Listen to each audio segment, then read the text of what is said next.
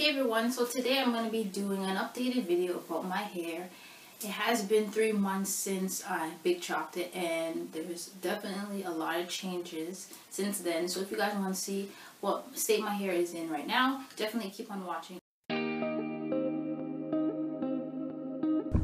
So this is basically what my hair looks like as a puff. Right now I'm going to be doing a ponytail test to see if my hair can gather all in one without any ends sticking out or anything like that, because basically before that's what would happen, and now I can finally put my hair into a puff and I can't wait to style them in buns.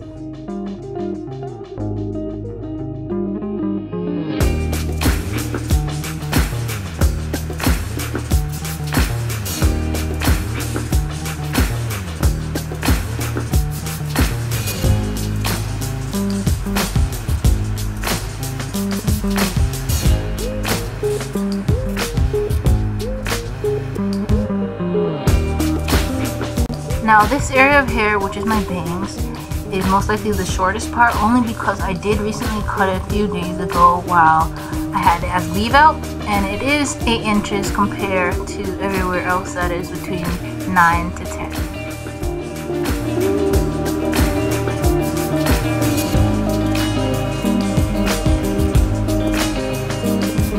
So while adding the conditioner in my hair and detangling my hair at the same time, you can already notice that the top is definitely more wavy and the bottom is curlier.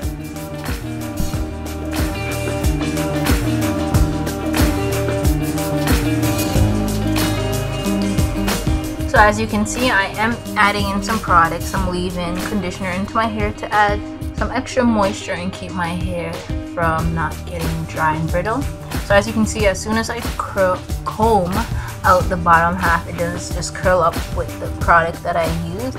But when I try to do the same thing to the top, it doesn't. So I definitely need to add more product or do something to help it curl.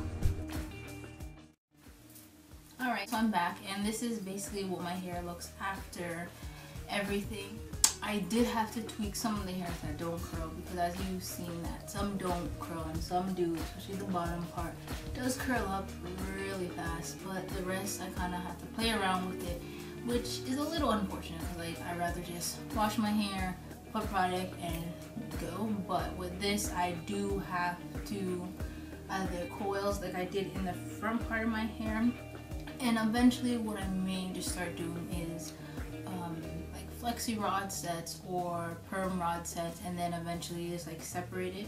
Like they are a little damp where I could separate it if I really want to, but for now I'm just gonna leave it. So as you may notice, a lot of people kind of have different textures of hair, different curl patterns throughout their whole hair, and I'm basically one of those people as well. So that's basically it. I will definitely be updating you guys very soon on when I try new products and to see which one work for me. So thank you for watching, and I hope to see you guys very soon in my next video. Bye!